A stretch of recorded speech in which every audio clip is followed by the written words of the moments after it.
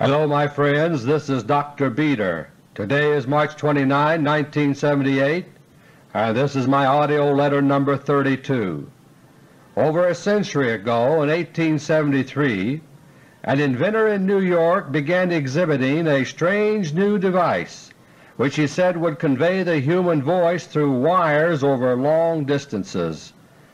Calling his invention a telephone, he tried to attract financial support. But it was reported in the press that well-informed people knew it was impossible to transmit the human voice by wire, that wires could transmit only dots and dashes, such as the Morse Code. Furthermore, it was said that even if the so-called telephone could do this, it would be of no practical value. And so, having been condemned as a fraud by self-styled authorities, the inventor was bundled off to jail. The inventor was discredited, and for 3 more years the public was denied the opportunity to judge for itself about the merits of the telephone. And as an old Lebanese proverb says, the error of a scholar is like the wreck of a ship. It sinks and scuttles others with it. But far from being impossible as claimed by the self-styled scholars of that day, the telephone was inevitable, an idea whose time had come. In 1876 another inventor, Alexander Graham Bell, unveiled a working model of the telephone. Today Bell's name is a household word, and all the false prophets who had said it can't be done are forgotten forever. Today there are many self-proclaimed authorities who condemn as nonsense anything they don't understand. It happened with the telephone, the automobile, the airplane, space travel, and so on. Today it is happening in regard to underwater missiles, particle beam weapons, floating Soviet Cosmospheres, and other life and death matters. Today our secret rulers are trying to cover up so many things in so many ways that it's becoming increasingly difficult to do so. As always, their own secret political and economic plans and maneuvers are kept under wraps until they are ready to spring on the unsuspecting public, only now their plans no longer work smoothly as they once did. But beyond that, elaborate efforts are being mounted to hide from the public the disastrous military and space setbacks suffered by the United States in recent months. Soviet sabotage operations, about which I have been giving a warning for nearly a year, are now taking an increasing toll, and government spokesmen are working overtime to make exploding grain elevators, exploding factories, exploding refineries, exploding railroad tank cars, and explosions in power plants all seem unrelated, and to keep the lid on events related to Russia's total military domination of space, not only government personnel but also selected congressional, academic, industrial, and scientific spokesmen are being pressed into service. They think that by siding with the Soviet Union, the winning side, they will end up being treated very well. But traitors are traitors and can never be trusted. So collaborators are always the first to be eliminated after a country is conquered. As for our secret rulers themselves, together with their intimates, the precedent they themselves established in the Nuremberg trials after World War II will be applied. In the aftermath of the coming nuclear war, the traitors who have destroyed America from within will be tried for war crimes and duly executed. Today my 3 special topics are: Topic number 1, Cosmospheres, Cosmostrategy, and the ignored warnings of General Thomas Power.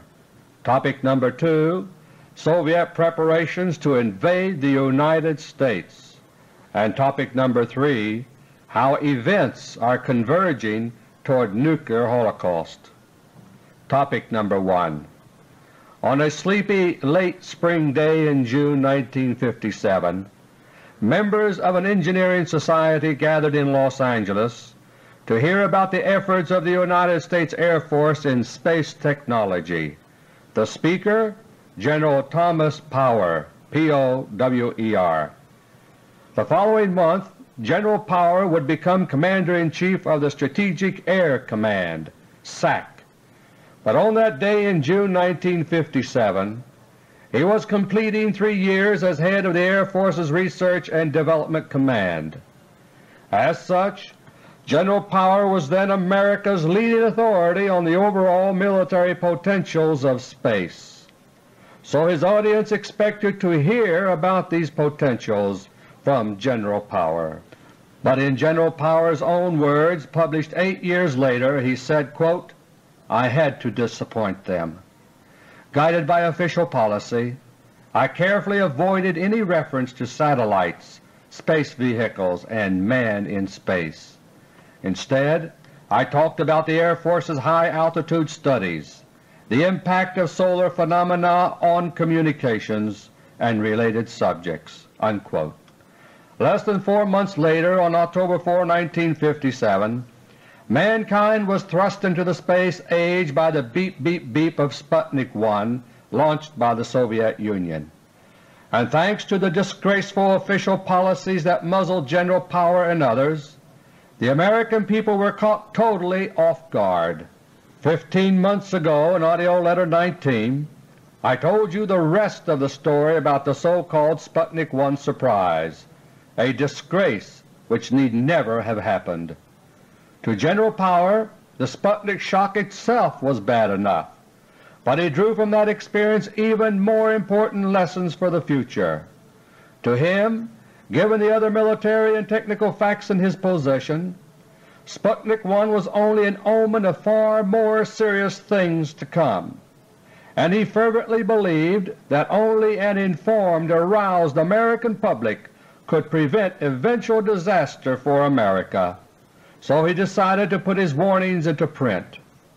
In April 1959, as the Eisenhower era was on the wane, General Power, Commander of the Strategic Air Command, followed required procedures and submitted his book to the Defense Department for approval prior to publication.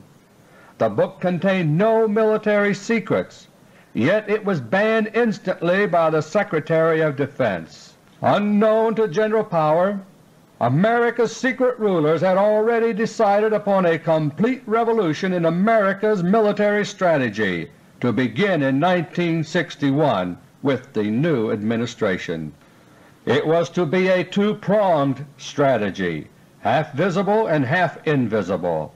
The visible part would involve the gradual weakening and disarmament of the United States, which our rulers would always sell to us as initiatives for peace, quote unquote, but which would actually lead to war. The hidden part of the new strategy, however, would involve the continued secret development of new superweapons with which the Soviet Union could be utterly destroyed in the war to come.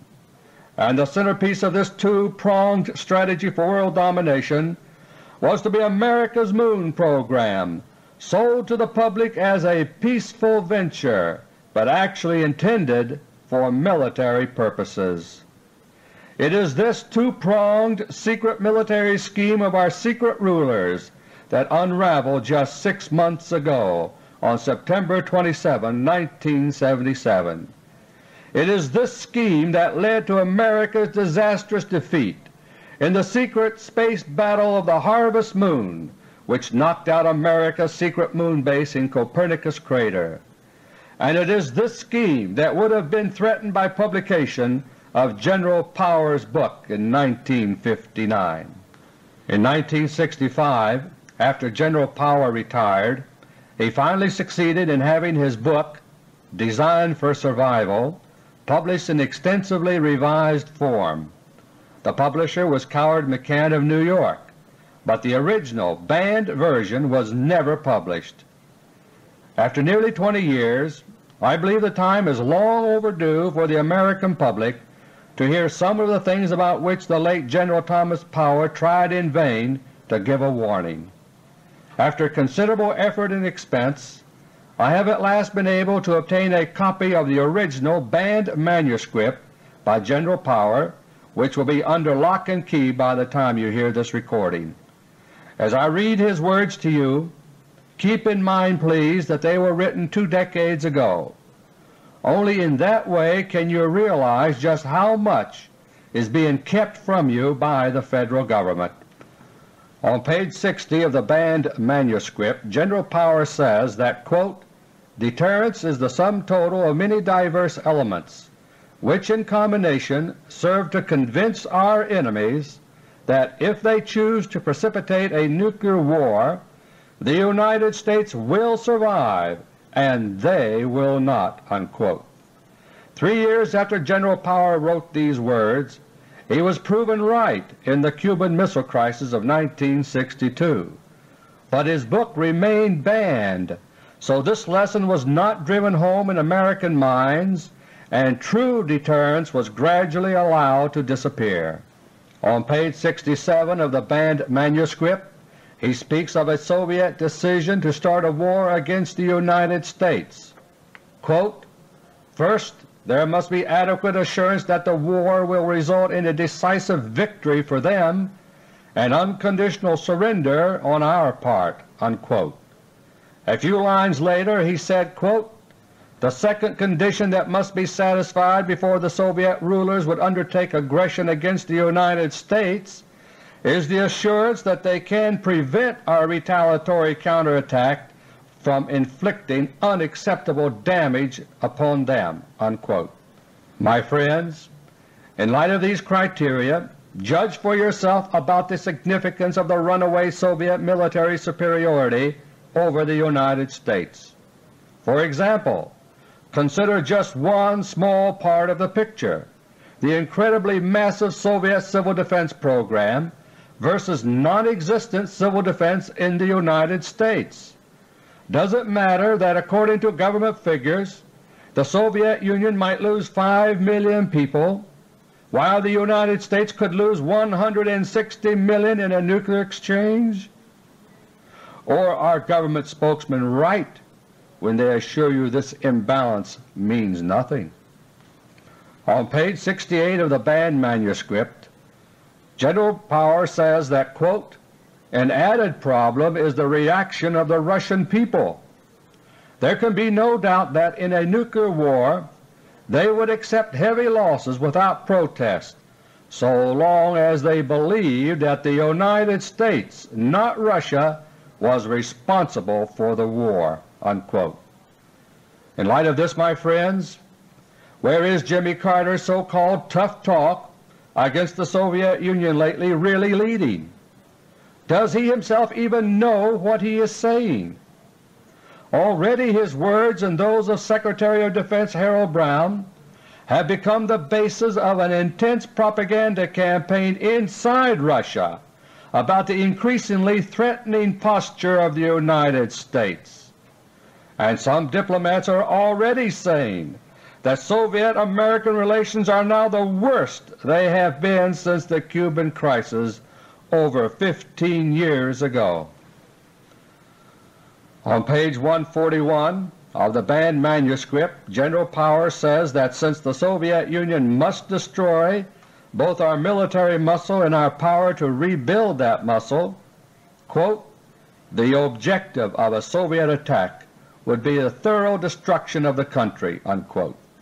And on page 142 he gives a Soviet military authority's words, quote, "Atomic and hydrogen weapons alone, without the decisive operations of the ground forces with their contemporary materiel, cannot decide the outcome of war." Unquote. In other words, after the initial nuclear attack, an invasion of the United States will follow.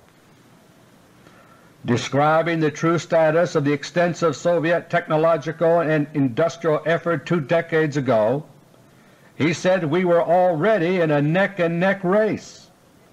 And on page 212 he warned of, quote, the danger that the Soviets may pull ahead of us in the technological race if they can maintain their present pace and we fail to accelerate ours.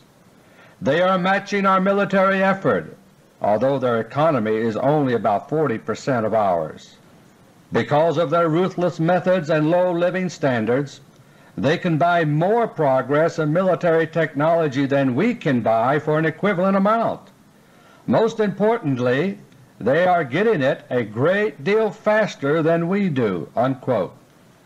And I continue with this very important quote of General Power: "While we must advance painstakingly step by step, the Soviets use their uncanny technical intelligence to profit from our efforts, saving their own efforts to leapfrog over us to spectacular successes. What we try cautiously on a small scale, the Soviets often will do on a far bigger and more impressive scale." Unquote. Looking ahead 20 years ago, General Power could clearly see that space warfare would revolutionize military strategy. Quoting from page 225 of his banned 1959 manuscript, "The old military mandate, 'take to the high ground,' is as pertinent in the dawning space age as it ever was to the rifle-bearing soldier. In wars of the past, high ground meant elevations and hills measured in tens or hundreds of feet. Fighting downhill was always easier and more advantageous than fighting uphill. When the airplane became a tool of warfare, high ground meant thousands and later tens of thousands of feet. Again, the greater height or altitude represented an important advantage in aerial combat. As the struggle for the strategic advantage of the high ground continues, altitude above sea level gradually becomes distance from the earth, and limitless space beckons as the ultimate battlefield." Unquote. Continuing on the same page, General Power penned the following prophetic words: "There can be no doubt that the strategic use of space will revolutionize military doctrine again as much, and perhaps even more, than the airplane. Distance on the surface of the earth will lose what little military significance it has left, because the earth itself will become merely the focal point for the space theater of operations, and the continued compression of time for both action and reaction will in effect assume the role of a new dimension in military strategy." Unquote. 2 pages later he summed it all up in the phrase, quote, "Whoever will control space will control the earth." Unquote. In these crystal clear words of 19 years ago, General Power tried to let the American public in on the coming new era in military strategy based on space. He did not succeed, because our secret rulers did not want you to understand. But today this new military dimension is a reality. Since the Battle of the Harvest Moon 6 months ago, it has become the exclusive domain of the Soviet Union, and they call it Cosmostrategy. In his banned manuscript of 1959, and even in the revised version that was finally published 6 years later, General Power warned in clear terms about the strong prospects for surprise in our technological race with the Soviet Union. He pointed out that a long-range military planner of 1939 could not possibly have foreseen the jet bombers, supersonic fighters, hydrogen bombs, and intercontinental missiles of 1959. And because the pace of technological change is accelerating, he tried to warn that the very best projections possible in 1959 could likewise be rendered obsolete by unexpected, sudden new military developments. But General Power's warnings were silenced and ignored because they did not fit the two-pronged strategy of our secret rulers for world control that I mentioned earlier. As a result, America lost the most decisive battle of the 20th century, the Battle of the Harvest Moon, 6 months ago. And now the Cosmostrategy of the Soviet Union is like the nightmares of general power come true. One of the most startling weapons today in the cosmostrategic arsenal of the Soviet Union is the electrogravitic floating platform, or Cosmosphere as they call it. They are armed with charged particle beam weapons, and as I first revealed in AUDIO LETTER 29 last December, they are responsible for the violent airquakes along the East Coast and elsewhere which the Federal Government is trying frantically to explain away. As early as 1962, over 15 years ago, some of America's top military officers could see the threat of floating platforms on the technical horizon and wanted to start working on a defense against them. General Thomas Power, then Commander of the Strategic Air Command, was one of these men. In the summer of 1962, the Cuban Missile Crisis was in gestation, but General Power was already looking ahead to a possible Space Cuba of the future that would be even more serious. At a secret meeting at Maxwell Air Force Base, General Power described the floating platform concept that was already within reach of American technology, and he expressed frustration and worry over the refusal of the Kennedy administration to begin developing any defense against a potential Soviet version of these platforms. Already the dismantling of America's military power under the guiding hand of then Defense Secretary Robert McNamara was underway. In 1964, General Power retired after heading the Strategic Air Command for 7 years. In March 1965, 13 years ago this month, the revised version of his book, Designed for Survival, was published at last. And on pages 243 and 244 you will find a warning by General Power that points specifically to the floating Soviet Cosmospheres that are now hovering over the United States and elsewhere worldwide. Beginning on page 243, General Power gives a warning of the urgent requirement of defense against a military threat from space. He says, quote, "An aggressor would make the fullest use of the element of surprise. This would apply to the timing of the attack, as well as to the employment of some radically new weapon or technique for which we are not prepared. It is quite possible that the Soviet surprise weapon would be an offensive space system, but beyond this assumption we can only speculate." Unquote. Further on page 244 he says, quote, "For instance, it is conceivable that we may wake up one morning and find a number of Soviet satellites floating in stationary orbits over every part of the United States." Unquote. And a few words later he emphasizes, quote, "We certainly must anticipate such a contingency, which is by no means far-fetched or far in the future, and make sure that we have operational defensive systems or measures to cope with it." Unquote. There, my friends, you have it.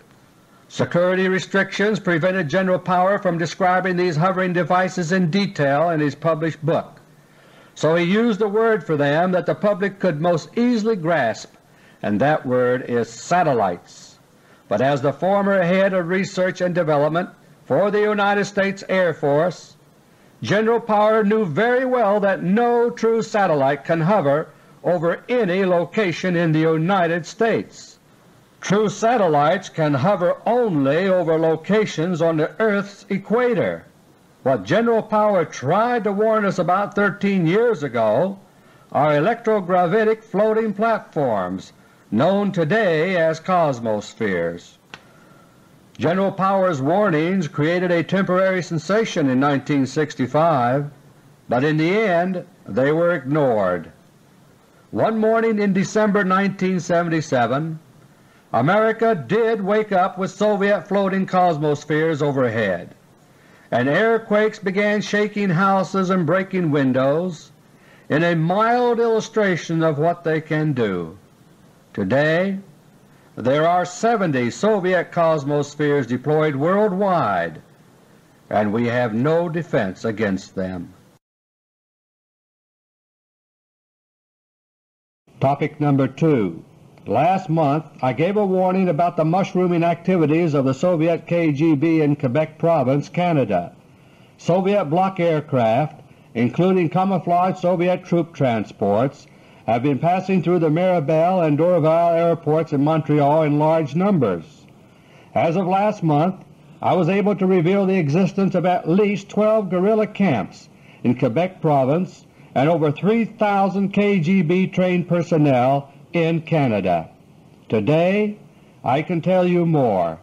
The things I was able to tell you about last month are part of a much bigger picture involving France, the United States, Britain, and the Soviet Union in a complex power play. But the bottom line is that the Kremlin is already making preparations for the invasion of the United States that is to follow the initial surprise nuclear attack. As always, the chess players in the Kremlin are planning their moves in sequence and far in advance. We are hearing a great deal today about the separatist movement in Quebec Province, but in fact Quebec is being planned behind the scenes to be no more than a pilot project for all of Canada, which is intended ultimately to go the way of Quebec. In all this, the matter of language, French versus English, is only a superficial ploy or cover for the much more serious issues underneath. Years ago France saw the handwriting on the wall for Europe, given the domination of the NATO alliance by double-crossing rulers in the United States. So France pulled out of NATO to go her own way, while quietly coming to terms with the Soviet Union in certain areas. Today there's a quid pro quo between France and the Soviet Union with respect to Canada. The Soviet Union is desirous of using Canada as a base for military operations against the United States, and has induced France to provide entree to Canada through Quebec Province for this purpose. Even though Quebec is part of Canada and therefore nominally in the British fold, French influence there is very powerful. The inducements held out by the Soviet Union to persuade France to cooperate in this venture include both the carrot and the stick. The carrot is the prospect for France to expand her influence over all of Canada at the expense of her old rival Great Britain. But the stick over France's head is the threat that if she doesn't play ball, the increasingly powerful French Communist Party will take over and end the existence of the French government as we know it. And so far France is going along, and for that reason Moscow called off her dogs in the recent French election.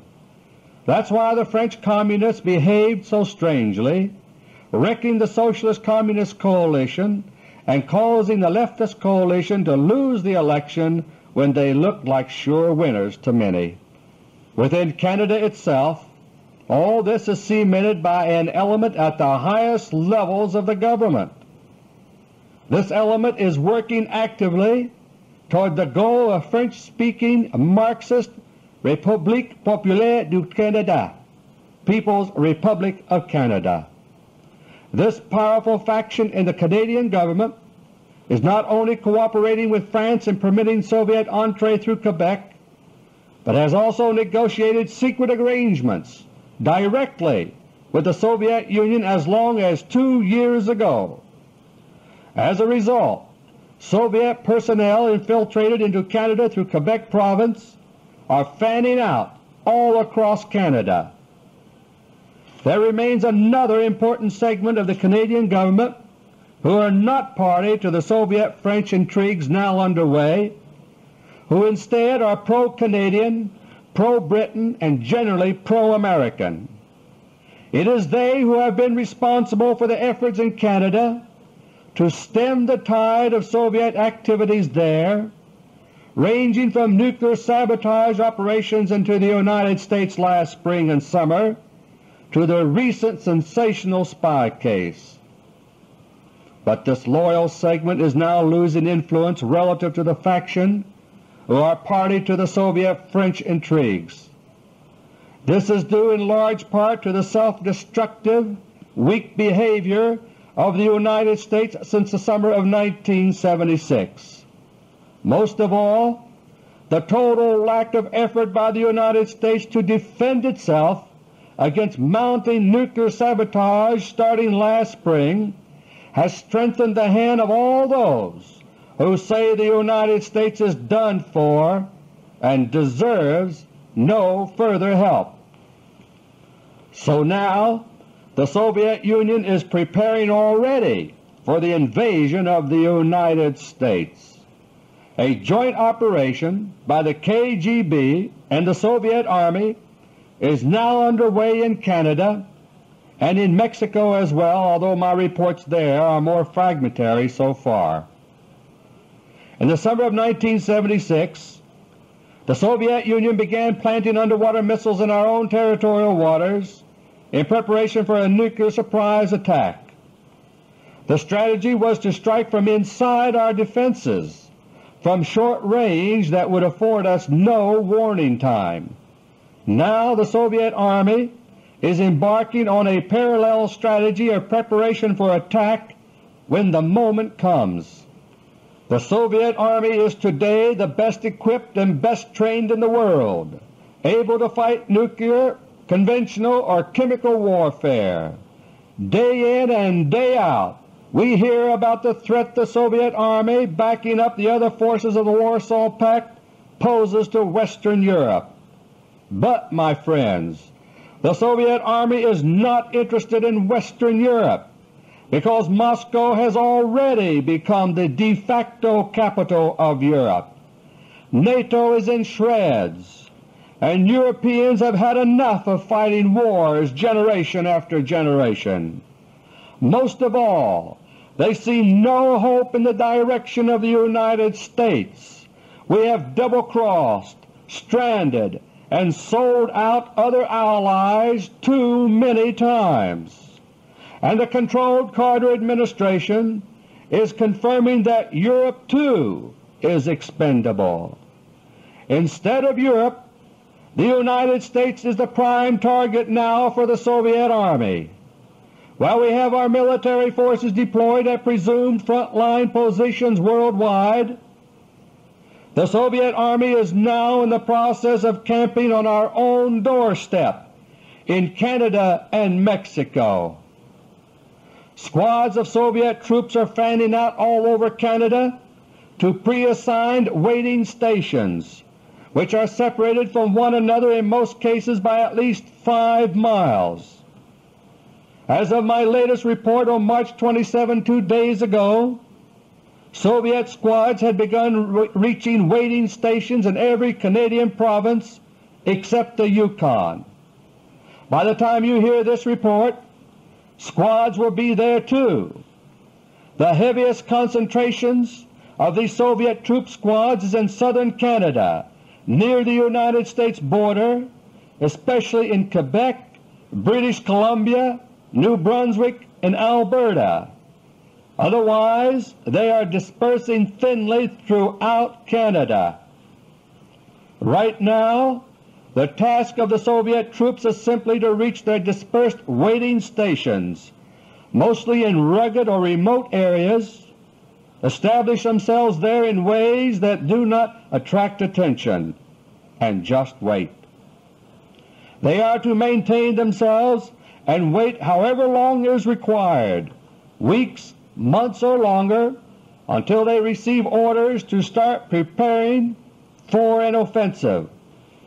Only then will the widely dispersed Soviet troops gather up their caches of arms, which include tactical neutron bombs, and start forming up into combat formations. Literally overnight, the previously invisible Soviet Army in Canada and in Mexico will suddenly become visible as a massive fighting force that is ready to invade the United States.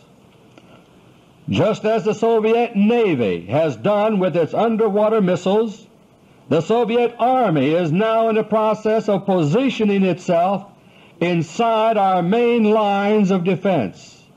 If all goes according to plan, and if this operation is allowed to proceed like the other Soviet activities against America, the 140,000 combat-ready American troops now secretly stationed near our border with Canada will be surprised and overwhelmed, and the battle for North America, like the Battle of the Harvest Moon 6 months ago, will go to the Soviet Union. Topic number 3. I have pointed out in the recent past that nowadays wars are planned. They do not happen by accident. Those who are entrusted with our national security always include an inner circle who, doing the bidding of our secret rulers, know when war is coming, because they themselves are helping to bring it about. But even as we are being set up for another round of needless suffering, waste and carnage, we who are intended to be sacrificed are always kept in the dark about what is really going on, always in the name of national security. The instinct for cover-up by our secret rulers is always powerful, but nowadays it is even more rampant, because they are now trying to hide terrible mistakes and failures on their own part. Nowhere is this more true than in the military environment now dominated by Soviet Cosmostrategy. Take Skylab, for example, which is fast becoming the Fort Knox scandal of space.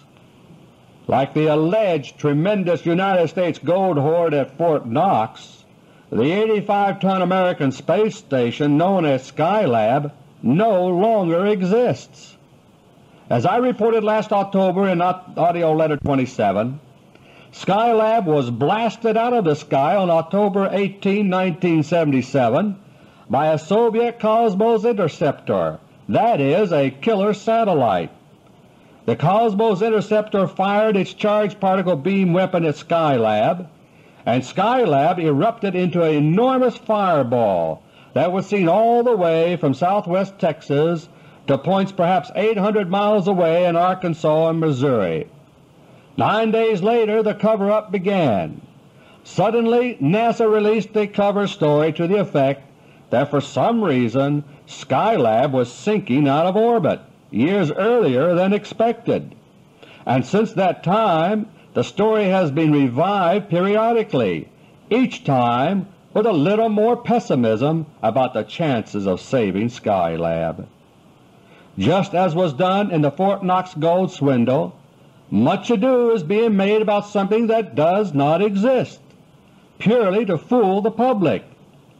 At Fort Knox in September 1974, a small single compartment of strangely reddish junk gold was shown a delegation of visitors, no gold experts among them, and the United States Treasury Department then proclaimed, "See, it's all here." And today, stories about Skylab are accompanied on television by file film and in print by photographs of Skylab to reinforce the assumption that Skylab is still up there.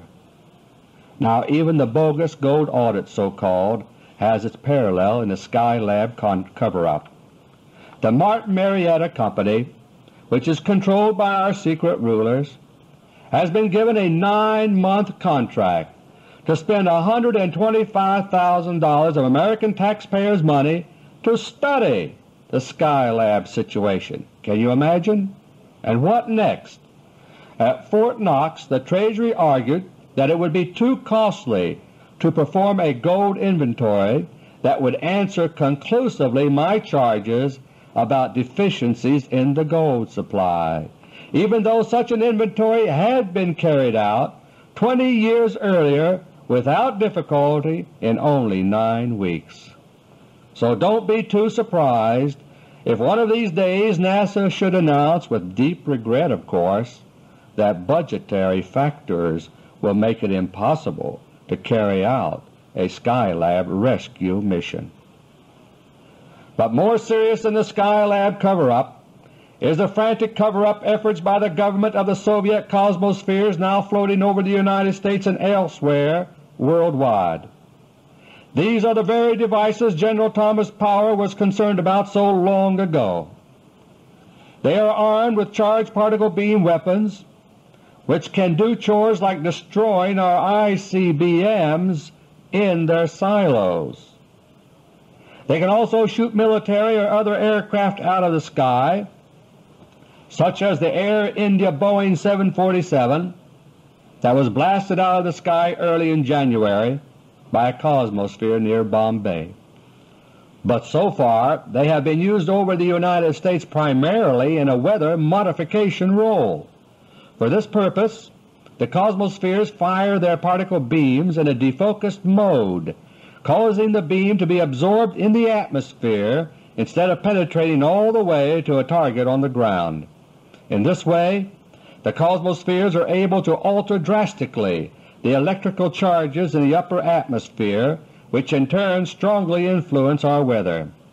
Many decades ago the electrical wizard Nikola Tesla predicted that weather control would someday be possible by altering these electrical charges. Now, with the aid of their particle beam weapons, the Soviet Union has proven him right thanks to the tremendous energy release achieved by particle beams. This energy is only a tiny fraction of the total energy contained in a large winter storm, for example, but it serves to trigger and guide these storms. As a byproduct of firing their particle beam weapons in this defocused mode for weather control, the Cosmospheres create tremendous air shocks or airquakes. These first began to be heard up and down the east coast of the United States on December 2, 1977, as Soviet Cosmosphere No. 1 in the list I revealed that month began firing. Cosmosphere No. 1 was floating at that time off the South Carolina coast. Thousands of people from South Carolina to Connecticut were frightened by the powerful rumbling blasts rolling in from the ocean, and windows and dishes were shattered in some areas. More recently, as I pointed out last month, these airquakes have also been heard elsewhere than along the East Coast, but no national publicity has been allowed to leak out about these other airquakes. Meanwhile, events in the Middle East are careening along ever faster toward war. The long-planned limited nuclear strike from the Sinai against Arab OPEC oil wells, which I first warned about in AUDIO letters 5 and 6 in the fall of 1975, is fast approaching.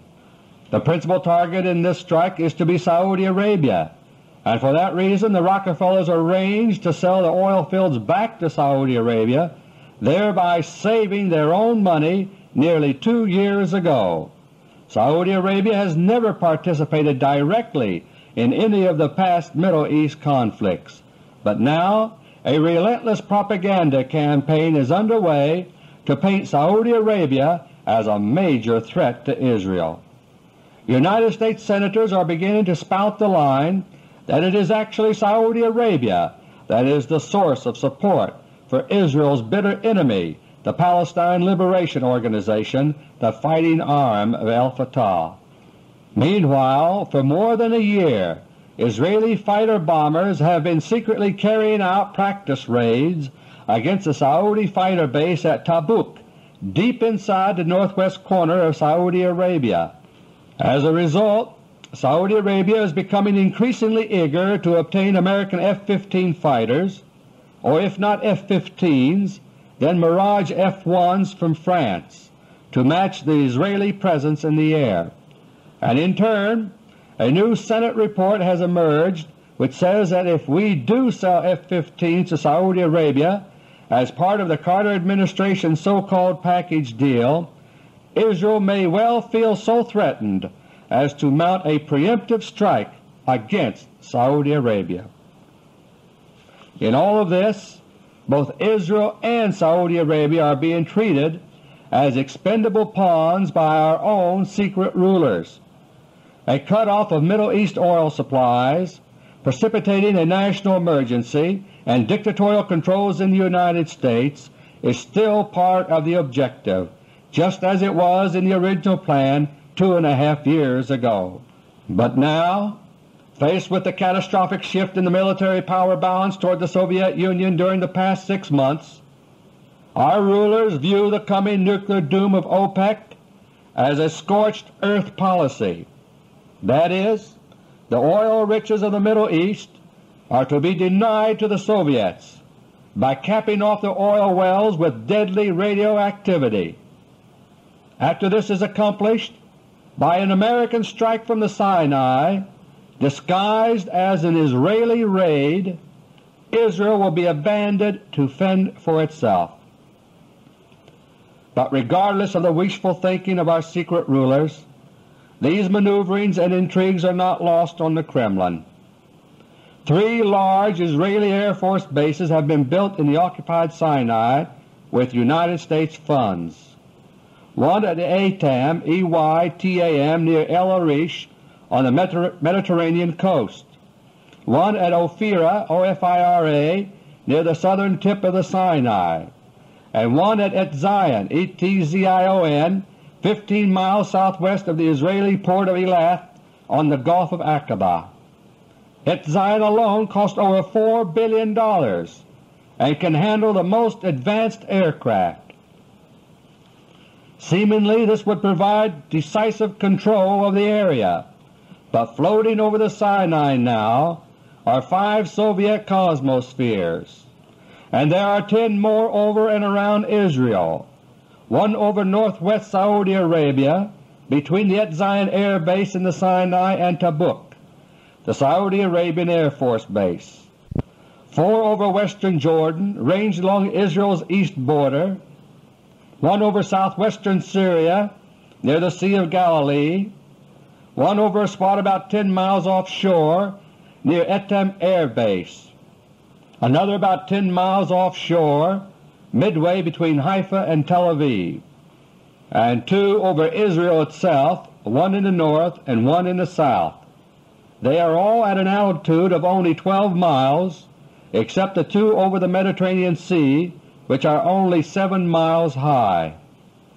In addition, 4 undersea cobalt bombs for earthquake and tidal wave generation have been planted at distances from 40 to 60 miles offshore in an arc from southern Lebanon to north of the Sinai. They threaten Haifa, Tel Aviv, and the entire Israeli coast. It's clear that the Soviet Union has no intention of allowing any military action to take place in the Middle East that is not to Soviet advantage.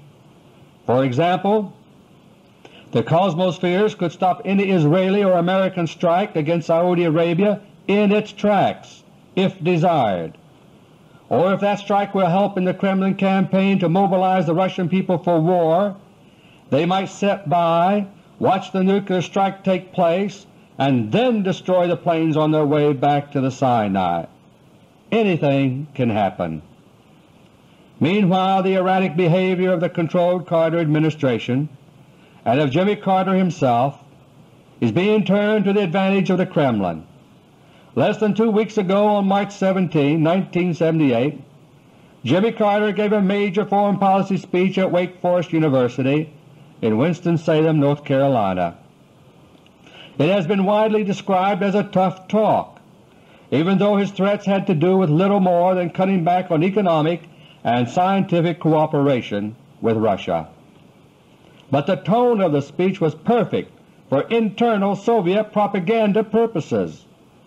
Immediately the Carter speech was seized upon to fuel a fast-growing Kremlin campaign to convince the Russian people of an American threat so that they will support nuclear war when it comes.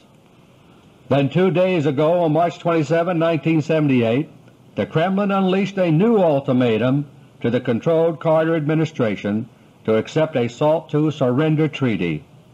It was 6 months to the day after Soviet Foreign Minister Andrei Gromyko had delivered the first SALT II ultimatum on the basis of America's loss of the Battle of the Harvest Moon. This time the ultimatum was delivered in Pravda, the official organ of the Soviet Communist Party. The Pravda article urged the United States to make up its mind quickly on whether or not it wants a new agreement on strategic arms limitation. American rejection of the new agreement, according to the Pravda ultimatum, would, quote, torpedo international security, unquote.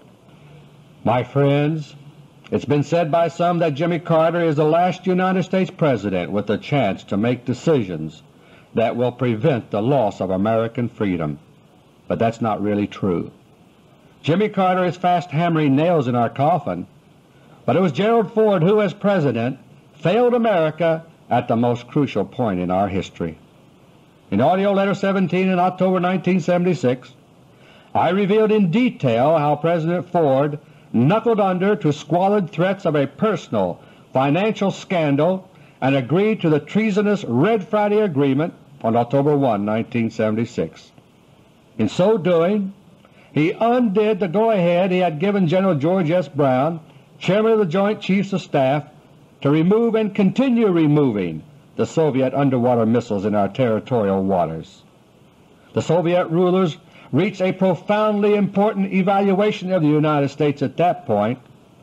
They had tried to surprise the United States in a double-cross and nuclear attack.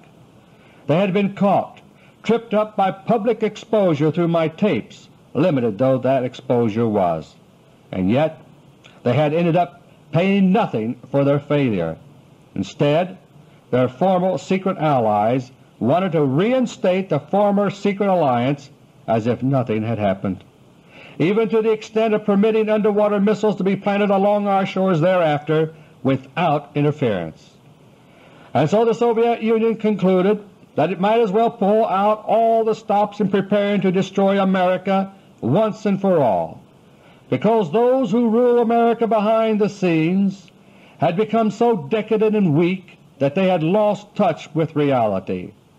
The Anglo-Saxon West was ready to lie down and die. What a shame! What a tragedy! My friends, the actions of the controlled Carter administration are leading us ever deeper into quicksand, and by military power alone there is no hope that America can be saved. Nor is there any hope that our present leaders, elected and otherwise, will snap out of a lifetime of deception, double-dealing, lies and blackmail, and truly act in the West's best interest. The only hope, my friends, is for the American people to turn back to our Lord Jesus Christ, to throw out and punish those who are leading us to slaughter, and to pray that God in His mercy will turn away the plans of the Soviet Union to destroy us together with our evil rulers. Until next month, God willing, this is Dr. Beter. Thank you, and may God bless and protect each and every one of you.